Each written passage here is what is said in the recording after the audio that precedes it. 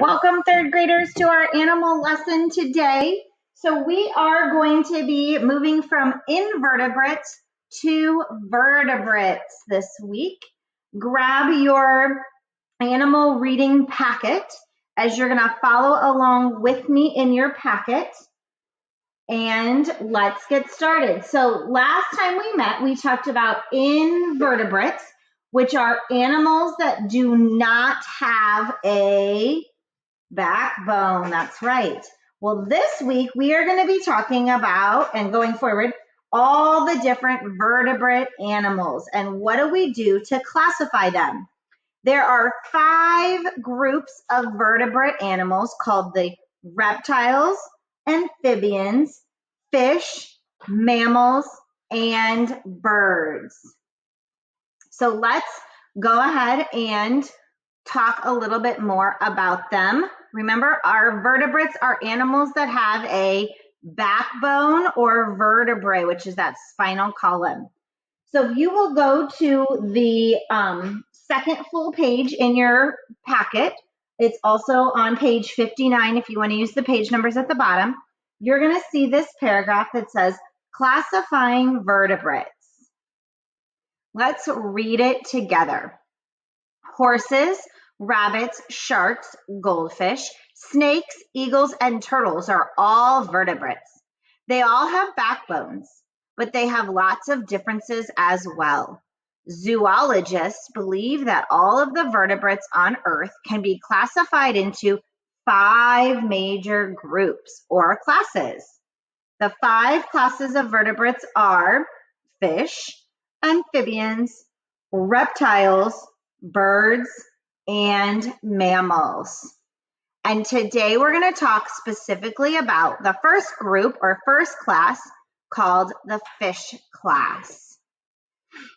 So here are some examples of the 5 classes: fish, amphibians, reptiles, birds, mammals. Say those with me so you can start to learn them.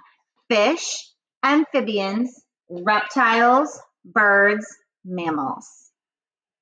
Let's dive in deeper to our first group of animals, the fish group.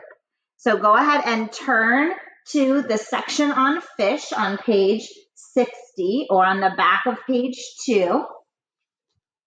And we will learn a little bit more about what makes a fish special from the others. Fish are the largest class of vertebrates on Earth. Oh, pausing. Do you remember the largest class of invertebrates? Hopefully you said insects. Remember, insects are the largest class of invertebrates. Vertebrates, meaning having a backbone. Fish is the largest class. There are more kinds of fish in the world than all the other kinds of vertebrates added together. Earth is covered mostly by water, so it makes sense that fish are the most common of the vertebrates. Look at this picture here of Earth. All of the blue that you see represents the water. And if you're thinking about it, look at this. This is a little portion of the land. Here's the United States and here's South America, North America. Look at all of the blue compared to the land. If you're looking, you should be saying there's definitely more water on Earth. In fact, almost 3/4 of Earth is covered with water. That's 75%. If you think of $1, that's 3/4 out of the 4 of the Earth is covered in water. There is more water than land.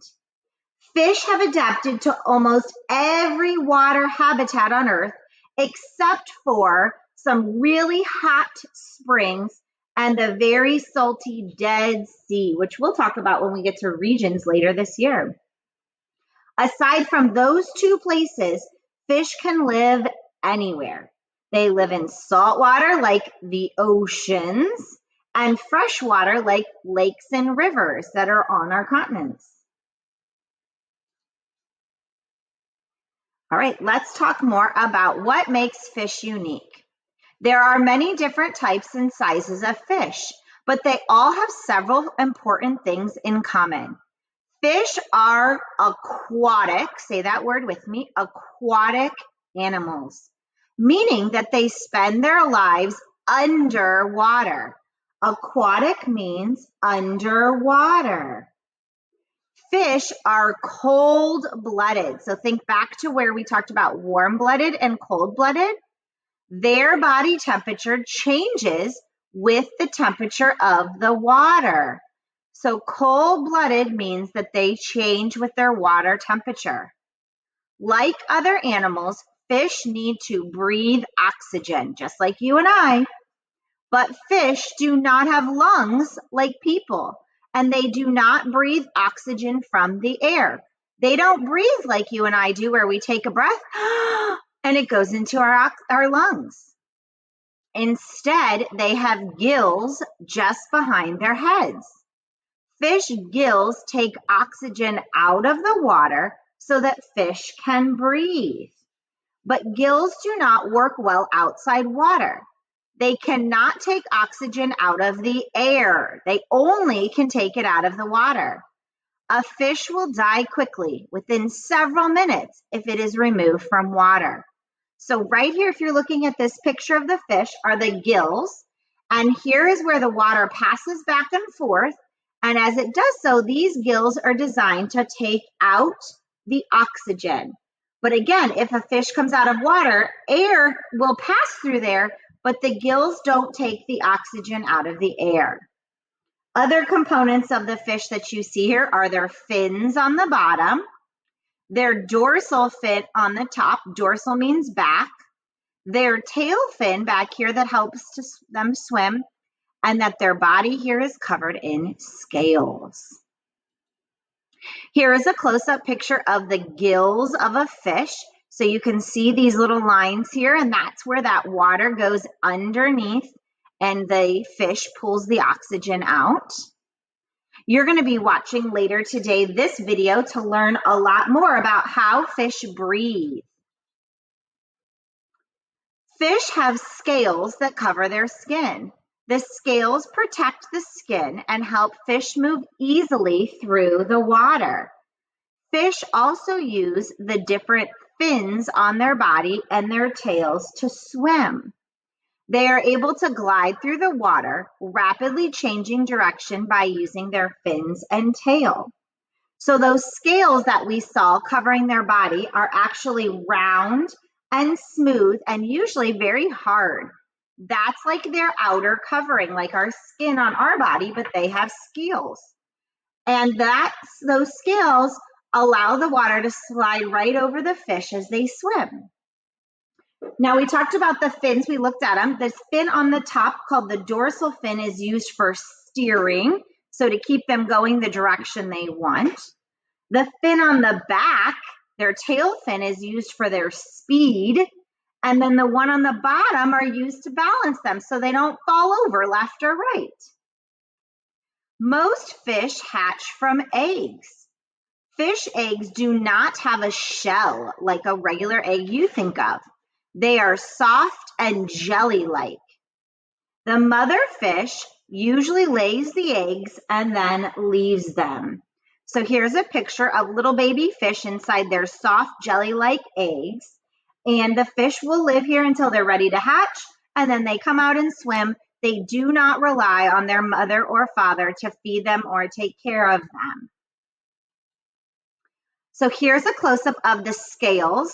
As you can see, they look kind of like they're hard, and they are overlapping, meaning that they're going over top of each other.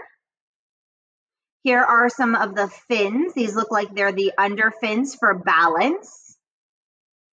And here's another picture of some fish eggs. You can actually see the little teeny fish here. There's their eyeballs inside those soft jelly eggs waiting to hatch. You're also going to watch this video later on to learn more about fish and their fins. All right, I'm going to read a couple sentences, and I want you to think about, does this animal qualify or classify as a fish or not? So here's a picture. I'm a jellyfish. Here it is. My soft body has no bones, and I have neither gills nor lungs for breathing. Oxygen moves easily through my thin skin. Sometimes I lay eggs, but I also give live birth. I am cold-blooded and will surely die if left out of water. Is this animal a fish or not? You should say no. It is not a fish. Even though it has the word fish in its name, jellyfish, it is an invertebrate because it does not have a backbone, and fish have backbones. Let's look at this picture. I am a cold-blooded eel.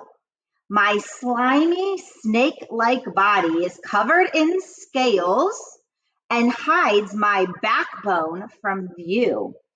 I have gills and fins, and I lay my eggs in the water where I live. Am I a fish? Yep, an eel is a fish. It has all of the qualifications. It is a vertebrate. It has scales. It is cold-blooded. It has gills and fins and lays eggs. So an eel is a fish. I am a seahorse. My long body is encased in bony rings. I breathe with gills, and my fins help me glide through the water. I am the male or the boy, and I carry eggs in my pouch until they are ready. Am I a fish? Yes, a seahorse is a fish. A seahorse does have a vertebrae. It has bony rings and a backbone. It has gills. It has fins, and it lays eggs. So a seahorse is a fish. I am a whale, one of the largest animals of the sea. I breathe with lungs and give birth to live babies.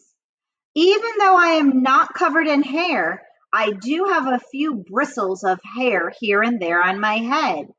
Am I a fish? No, a whale is not a fish. It is a vertebrate, meaning it does have a backbone, but it breathes with lungs, not gills. It does not have scales. It has hair. And even though it lives under the water, it does not have scales. Oh, I already said that, sorry. It does not have gills, and it does not lay eggs. It has live babies. All right, the last one is a shark. Now, this one's kind of tricky. People are always unsure about a shark, so let's think about it. Is a shark a fish? So, do they live in water? Yep. Do they have gills on the side? Yes, they do. Here's their gills. Do they have scaly skin? Yes, they do. Do they have tails and fins? Yep. A shark is a fish. Now, a shark is a special type of fish because it is the only type of fish that does not lay eggs, but actually has live babies. So even though they do not lay eggs, a shark has all of the correct qualifications to be classified as a fish. So let's just review. What are the characteristics that make fish unique? One, they are aquatic, which means they live underwater. They are cold-blooded, meaning their body temperature changes with the water. They have a backbone, or also vertebrates. They breathe using gills on the side of their body. They are able to move through the water using their fins and tails. Their body is covered in scales, and they lay eggs. If you found an animal that met all of those characteristics, they would fall under the class of fish. I hope you learned something new today. We'll learn more later.